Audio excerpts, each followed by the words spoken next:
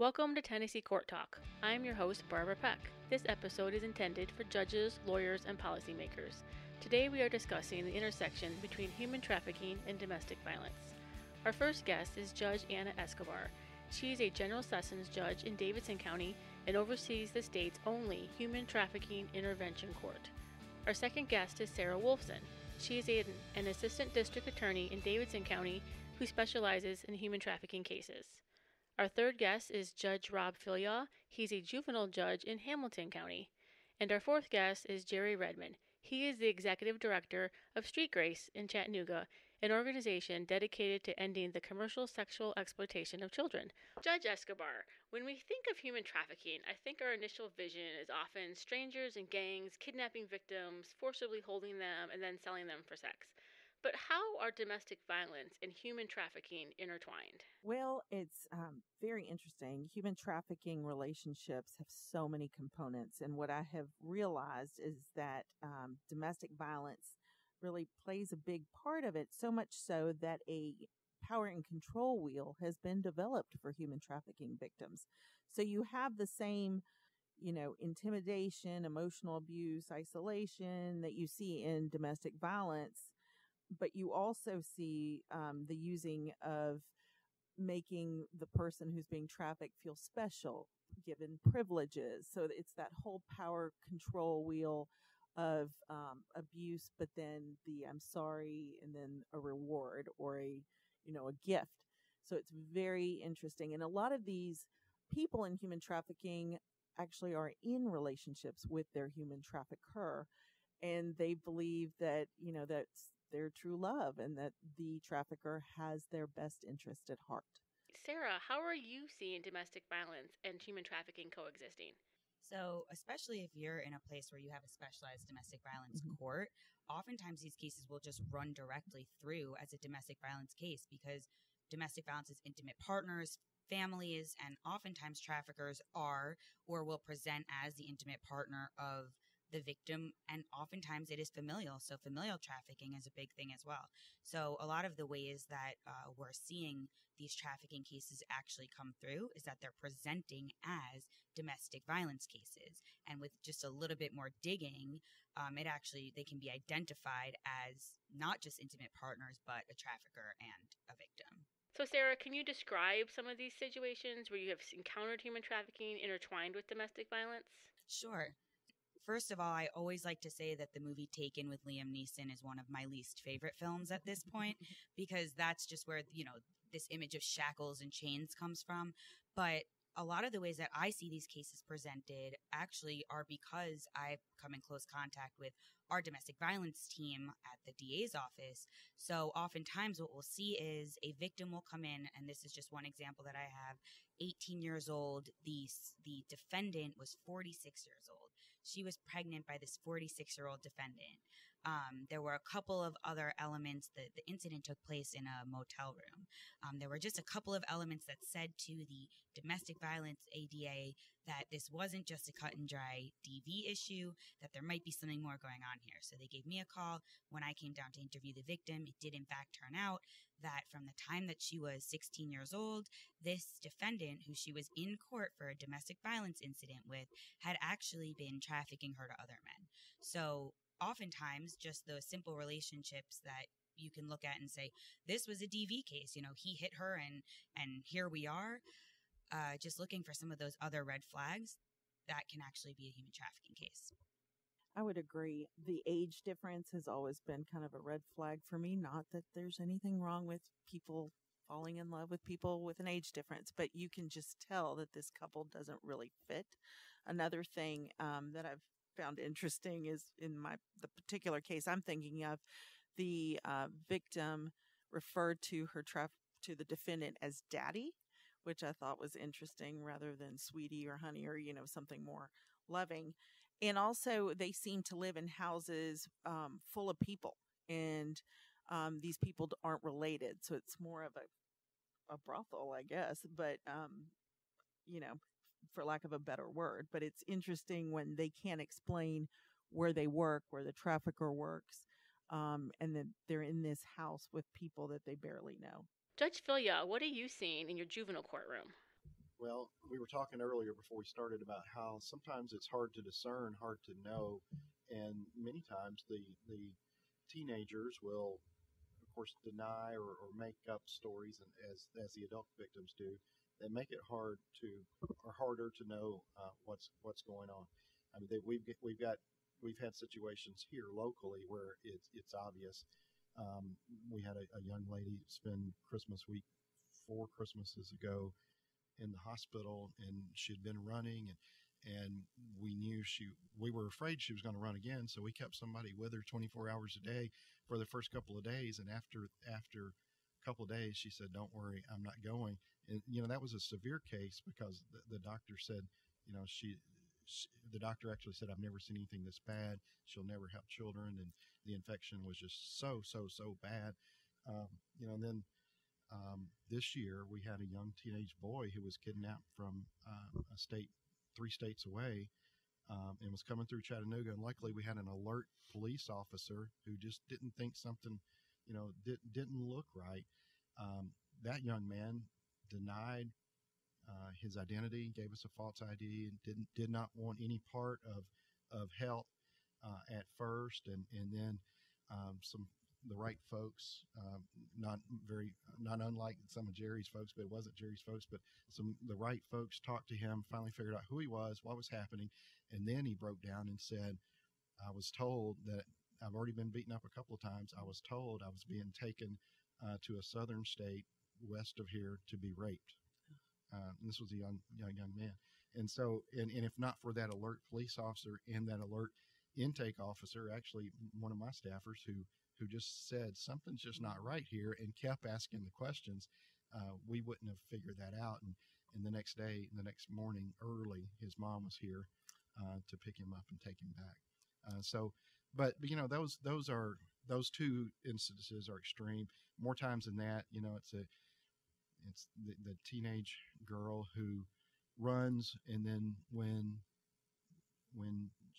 we get her, either she's arrested because there's been a runaway attachment out for her, whatever, and she's given a drug test, and she's positive for multiple hard drugs that normal people just don't, even abusers don't take together. Mm-hmm. And you know that this 15-year-old girl is not buying these drugs. Somebody's given them to her, and that's you more times than not. I guess what I'm trying to say is that's how we first get a clue as to what's going on. So, what are some of the unique complexities you see in relationships where human trafficking and domestic violence are intertwined, Sarah? So there's something called trauma bonding. And trauma bonding is what we see every single day working with these cases. And it's not unlike Stockholm Syndrome, where they kind of become connected to this person who has in some way preyed on their vulnerability in a way where they feel that the victim feels that she needs her trafficker. She needs this person. This person has taken care of her. It's a relationship very similar to domestic violence, and it is domestic violence in the sense that the trafficker will make the victim oftentimes feel very unworthy, and he will or she will present as their savior.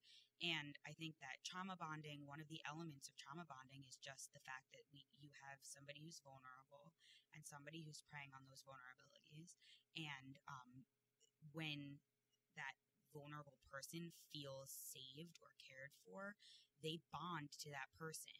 And then a second element of that is that if there is physical abuse involved or even emotional abuse involved, there's a gratefulness from the victim when the trafficker does not inflict that kind of pain.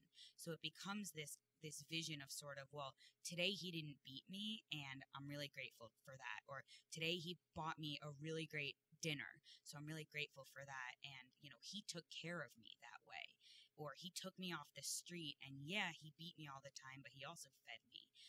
So there's that big element of trauma bonding that's really, really strong and prevalent in these trafficking cases. And we see it a lot with adults, but we see it really a lot with juveniles. Jerry, you obviously see these cases from a different perspective. What elements of coercion do you commonly see in these types of cases? The young men, the boys are required to do certain things. The girls are required to do certain things, and it certainly qualifies as human trafficking and sex abuse. Okay, but how does coercion look different in juvenile cases, Judge Escobar? Sadly, when your parent is your trafficker, I think that just brings up a ton of issues. We recently had a young lady whose mother was her trafficker and the one who introduced her to drugs, and she knew that if she was around her mother, she would, use drugs, but she loved her mother, so it's that whole dynamic. I mean, you still love your mother, you still want to be with her, especially I believe she was sick, wasn't she, Sarah? So she wanted to be her caretaker. So it's just a complex dynamic. So does coercion always obviously look like coercion? There is a huge instance in most of the trafficking cases that I see right now. The two kind of biggest forms of coercion are either in a familial trafficking situation where a juvenile or an adult, they are working for one of the parents to either help pay rent, help get mom drugs because mom is sick. That's one of the huge things that I see, and that is coercion. I think kind of the biggest form of coercion that I see that is most shocking to people that it is considered coercion, but it is under the statute, is facilitation of drug abuse. So under our statute here in Tennessee for human trafficking, withholding drugs is a form of coercion. And I see that in almost all of my cases because drugs, as we all well know, have a very physical effect on the body. So withholding those drugs from somebody who is drug addicted and having that person go cold turkey, that severe illness is actually classified as coercion. So somebody saying, if you don't go out, I'm not going to be able to get us drugs, or I'm not going to give you these drugs. That's a severe form of coercion for a man or woman who is addicted. And that's something that under the trafficking statute, we acknowledge as coercion. And it's something that I think is the most drastically different from what the general public sees as coercion. I think that this kind of scenario of the drug addicted victim and the abusive trafficker, that's kind of the most unpalatable to the general public, but it's something that is, I think, the most prevalent. There was research that was released in early 2017 that reported of those cases in the U.S. of trafficking for 2016 that were discovered. It was right at 40% of the identified traffickers were immediate family members. It didn't even speak to any poly-victimizations such as domestic violence, so on and so forth. So then you add the drug element to that, and it mushrooms the amount of trauma inflicted on those particular victims. And as Sarah said, a lot of the general public is going to find this so not just unpalatable, but unbelievable that someone could ever do this. But I've said quite often, I may get in trouble for saying it here, but here in the South, and especially in our region of the South, sex within family systems in certain aspects of our region is known to be a long-time generational thing. It's not even a full step to take what has gone on for generations within certain family systems and then make that commercial. I don't care what the drug is or whether it's about making sure the rent or food, whatever it may be. Why are children particularly vulnerable to human trafficking? Again, I think our initial image of a juvenile human trafficking is a child kidnapped by a stranger and sold into slavery. But how does human trafficking intertwine with domestic violence look in a juvenile setting? Jerry? There's a famous chilling line from an expose that Anderson Cooper did on this a decade or more ago. A social worker in Atlanta working very closely with this population said, if you're a dealer, you can only sell a dime bag once, but you can sell a 12-year-old over and over again. That sounds almost like an oversimplification, but that's the reality of it. Yeah, and human trafficking is the second largest criminal enterprise behind drug trafficking, and it is climbing because for exactly that reason. If you sell drugs, that product is gone. But you sell a woman, she comes right back. And you sell her again and she comes right back. So you never have to spend your money to re-up on a product. That product is there. So as much as I hate that because it's very dehumanizing, but it kind of is that gang or enterprise mentality of human trafficking. Okay, let's talk about how we can better recognize these cases. What makes human trafficking cases that present with domestic violence particularly difficult to identify? The judge mentioned the power and control wheel. Children have neither. Again, maybe an oversimplification, but they are the low-hanging fruit for those who are looking to exploit people for their own benefit. And the judge also mentioned the fact that oftentimes it's a family member, even a parent. And again, although the general public may say, I don't understand how they could feel that way, most kids love their parents in spite of what they've inflicted on them.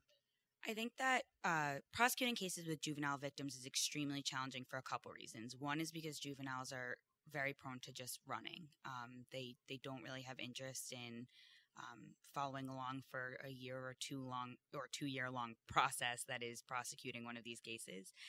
But beyond that, the reason that juveniles are particularly vulnerable is because as a class, they are particularly vulnerable. You think about how long it takes us to kind of build up our confidence as people. Well, juveniles, especially the ones that are most susceptible to trafficking, typically don't have stable family units. They're runaways. They might be truant. They might engage in criminal activity themselves. So in terms of prosecuting these cases with juveniles as victims, where are we as a society putting these juveniles so that they can receive the services that they need to build themselves up enough to confront the fact that they were in fact trafficked? That's number one. Oftentimes juveniles don't even want to identify that way. But number two, how are we fixing this cycle for them where this instability that they have is kind of tamed enough for them to go through the traumatic process of prosecuting their traffickers? So with adults, it's similar, but with adults, you have a situation where they are able to find housing. They're able to go out and get kind of broad services because they are adults, whereas juveniles are reliant on somebody else to help them with that, somebody else to do that for them. Juveniles have to be placed somewhere. They have to be placed in housing. If they have parents that are active in their life, we as a state can't, without good reason, take them away unless, like I said, there's a good reason. So again, we're in this situation with juvenile victims where getting them to cooperate with a process like prosecution involves them having stability, and getting that stability for a juvenile is extremely challenging. Okay, so we've identified that children are increasingly vulnerable in these situations. Judge Philyaw, what are the biggest obstacles that you're facing in reaching a good outcome when you start to suspect a defendant in your courtroom may be a victim of human trafficking?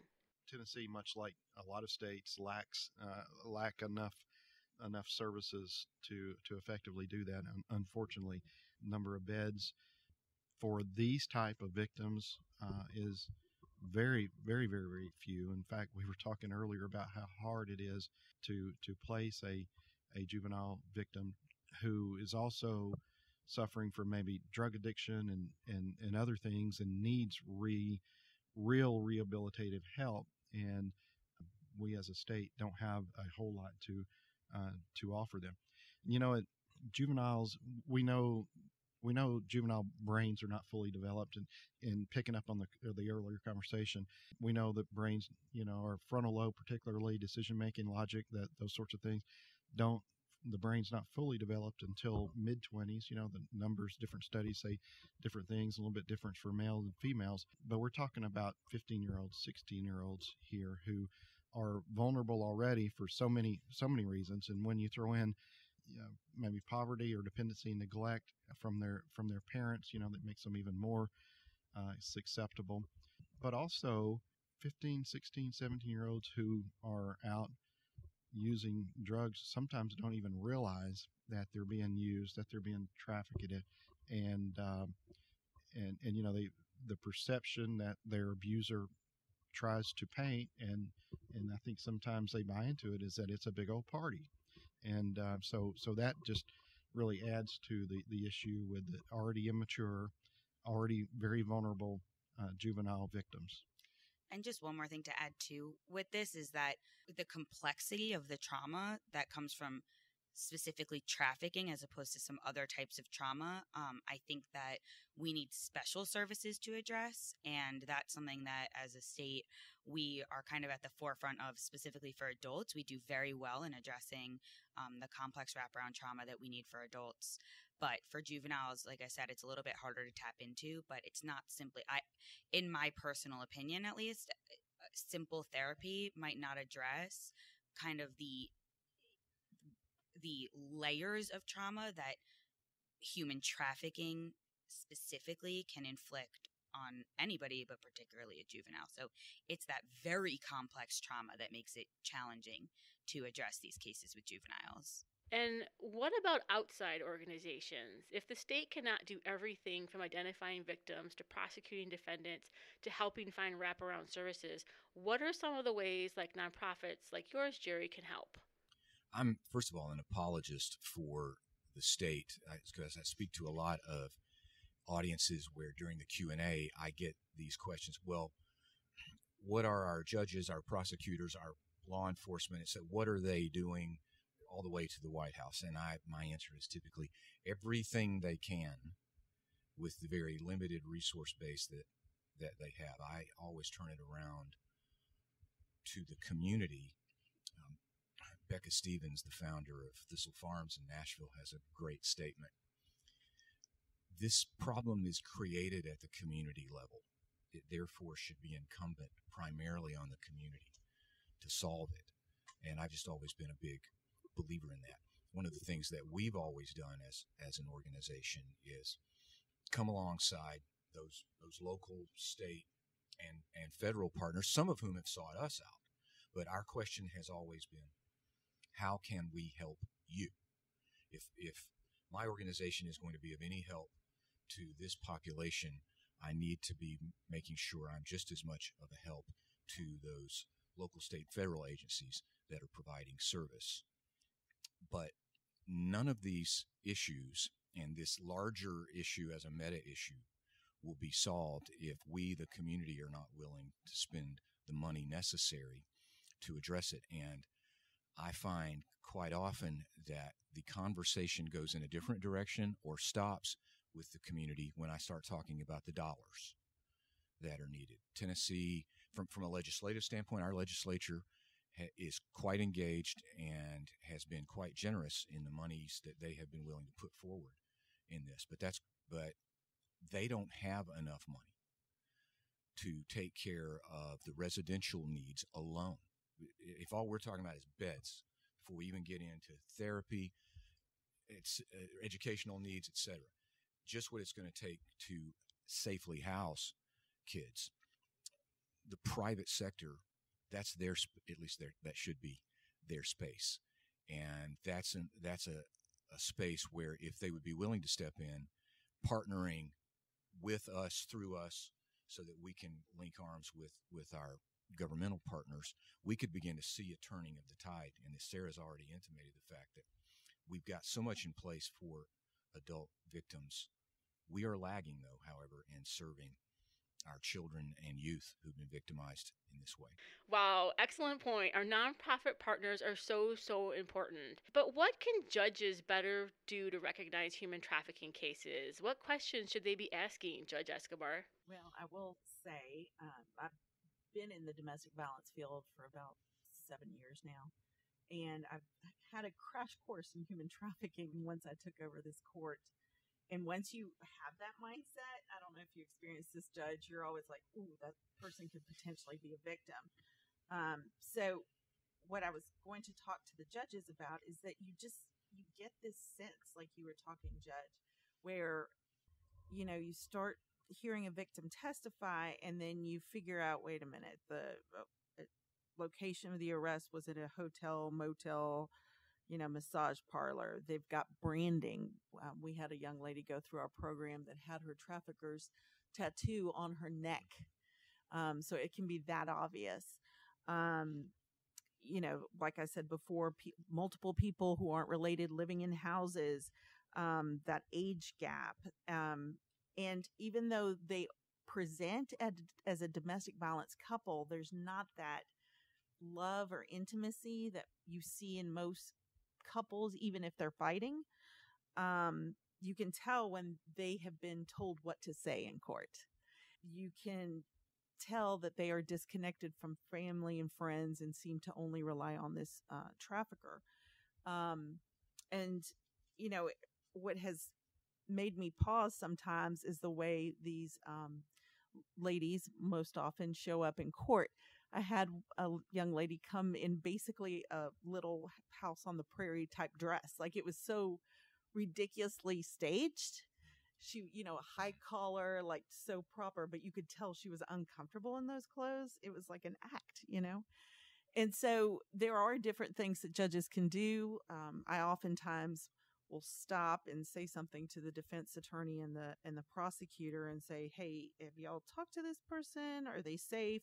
What can we do? Can we offer them numbers?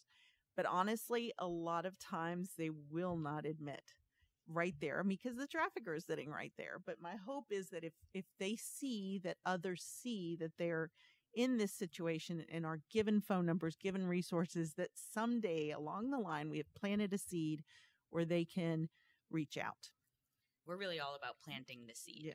Yeah. In domestic violence relationships, it takes 7 times, I believe, to leave your abuser. And I want to say it's probably more with trafficking.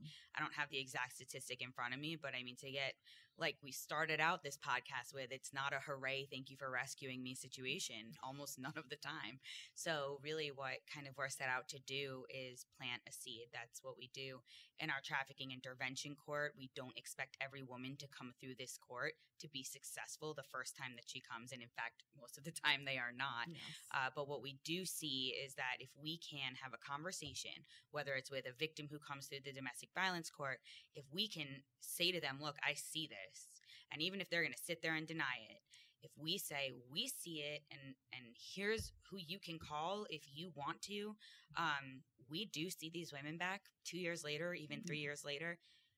They'll come back most of the time. Yeah, we've had ladies terminated from our program who 2-3 years later come back through the criminal justice system and want to come back to us, and now they're ready for the help.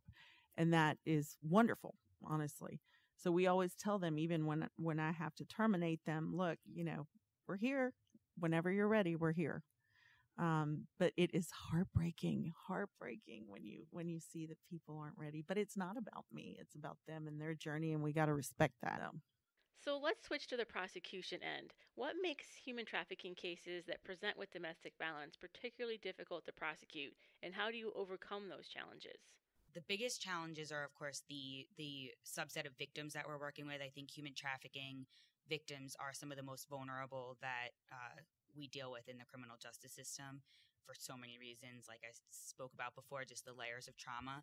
But in addition to that, what makes these hard to prosecute as well is the community's understanding of what human trafficking looks like. So if I take a case to a jury trial, which quite frankly, I have not taken a human trafficking case to a jury trial, they take a very long time to prepare, but say that I do and I'm picking a jury. Well, I want jurors who understand that drugs can be used as coercion. I want jurors who understand that this victim had access to a cell phone the entire time that she was with her trafficker.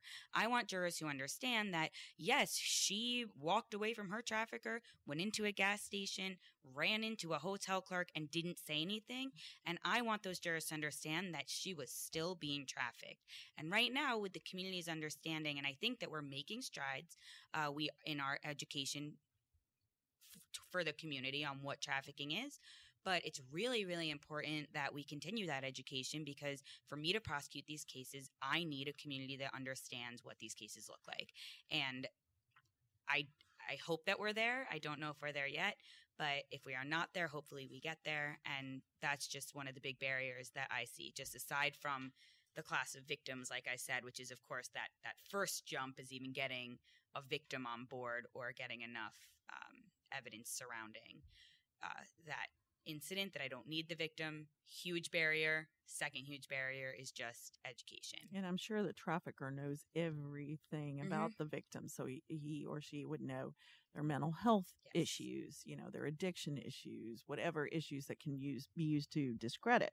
Another thing is when you speak to people, I'm sure y'all have found this in the community about human trafficking, they think Thailand or somewhere across or the lady chained to the hot water right heater in the basement. Exactly. right. So it's hard, and I think you had a graph where how many U.S. citizens were actually. Yeah, it's our citizenship of referrals. This came from End Slavery. Out of 200, I suppose, in 2018, 191 of those were U.S. citizens. So I think the perception that it's all kind of a foreign or abroad issue is a big thing, and it's just kind of not the truth here.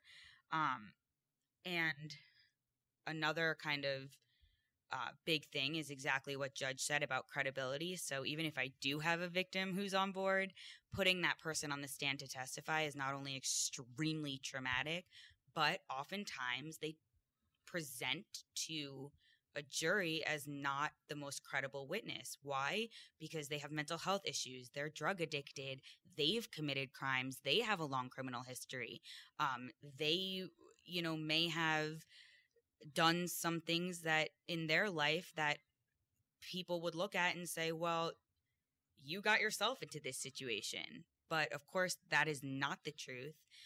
These women who have been trafficked have experienced trauma that probably started when they were young. They deserve for us to believe their story. They deserve for us to respect their story. And I think that's another huge barrier is just that perception of what a victim looks like. Another issue I think you have found is that they're on a circuit.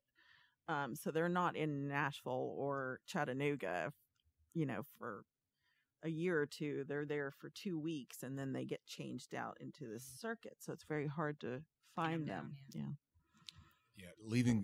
Making sure that they're disoriented, somewhat off their game is certainly something that we have seen.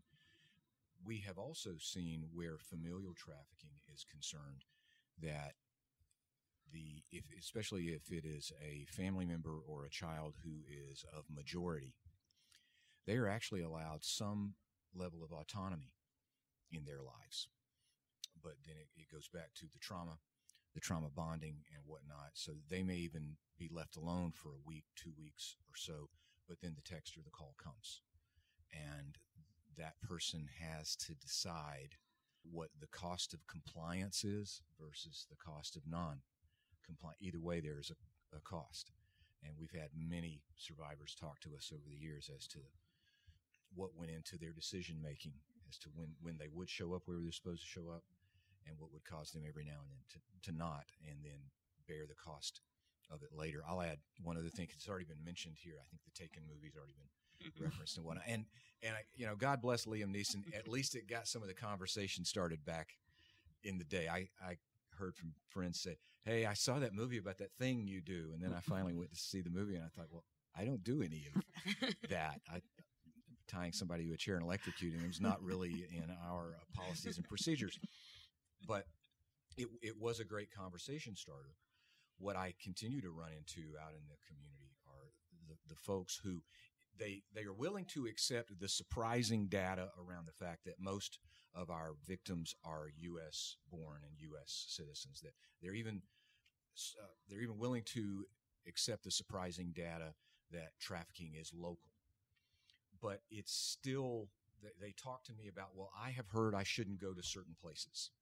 I shouldn't go to certain stores because they'll snatch me out of the parking lot. I swear to God, I heard this last week. I was working out, and a workout friend said, oh, yeah, I've heard about that thing you do, Jerry. Good on you, whatnot. And I've been told I shouldn't go to I won't say it here, but you hear it all the time, Judge Philyaw. I shouldn't go to such and such place to shop because they'll snatch you there. I'm like, no, man, you shouldn't go to such and such place to shop just because it's weird over there. But it's more likely that somebody you already know is going to do that to you. Before coming here, I spoke to a group at lunch. One of the people that came up to me after to thank me for coming, they spun this crazy story that grew legs on the internet about 3 years ago about these high-powered, high-level individuals that are running very sophisticated trafficking operations out of storefronts and whatnot. And I just had to sit there and gently try to redirect them into how it most likely is going to look. I know that trafficking can happen to anyone, by anyone, anywhere. But if this is the fastest growing organized crime in the world, and it is, our response should be just as organized, therefore should be just as intelligent and informed as those who are perpetrating the crime, because they are informed, they are intelligent, and they are organized. So tell me about what Streetwise does on the prosecution end, not just providing services part. Your goal is to end sexual exploitation of children. What are you doing, and how are you helping to collect evidence and help prosecutors? We have, for instance, a bot program that we use, and I will say that I can't go too far down the road of discussing technology because I'm not well versed there. But the bot Gracie has been developed by some partners of ours. It right now is having conversations in various states around the country, including Tennessee, posing as a 15-year-old white, black, Latina, Asian female, as well as a 15-year-old boy. Gracie can negotiate services, rates, locations, and times. And then at whatever point the potential buyer agrees on the service, the rate, and the place, then Gracie sends another text message. And this is all run through fake ads that have been set up on sites where people looking to buy sex with kids are known to frequent.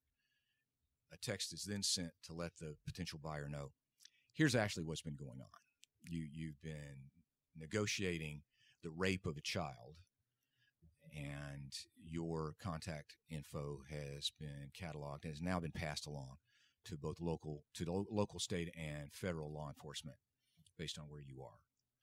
Oh, by the way, though, here is a list of services in your local area for folks that have the issue that you have of being drawn to sexual relationships with children.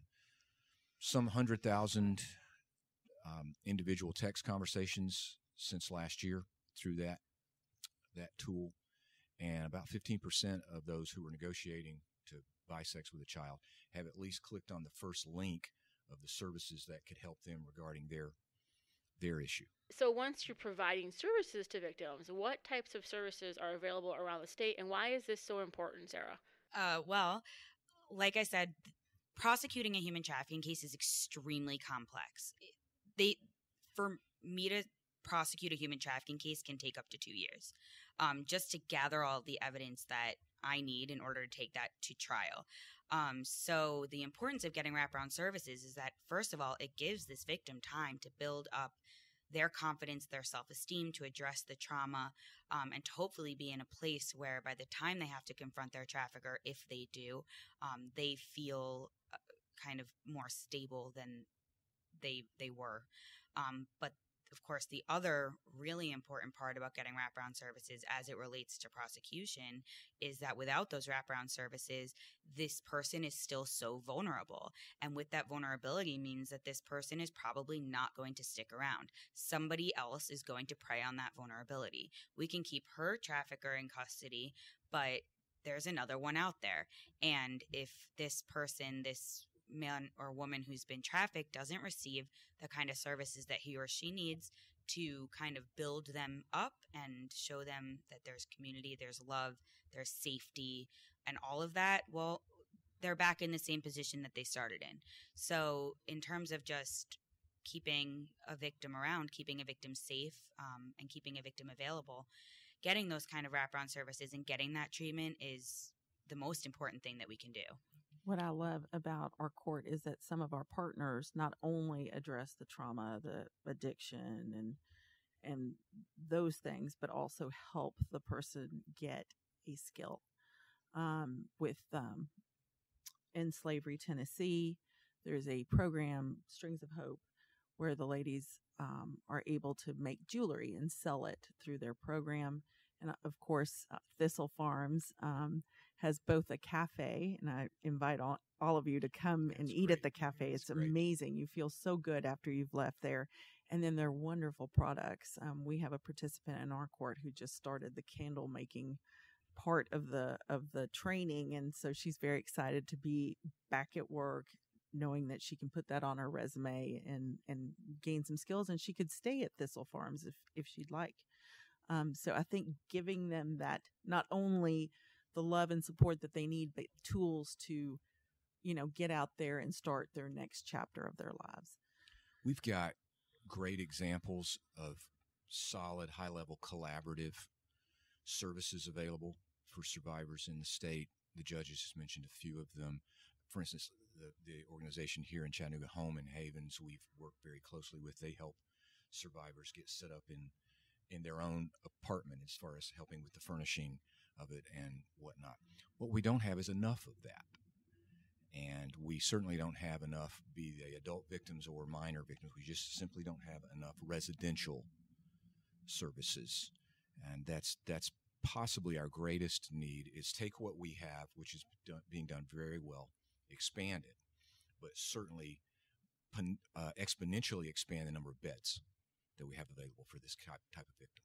Thank you, everyone, for joining us on this great discussion about the intersection between human trafficking and domestic violence on this edition of Tennessee Court Talk. Thanks for having us. Thank you.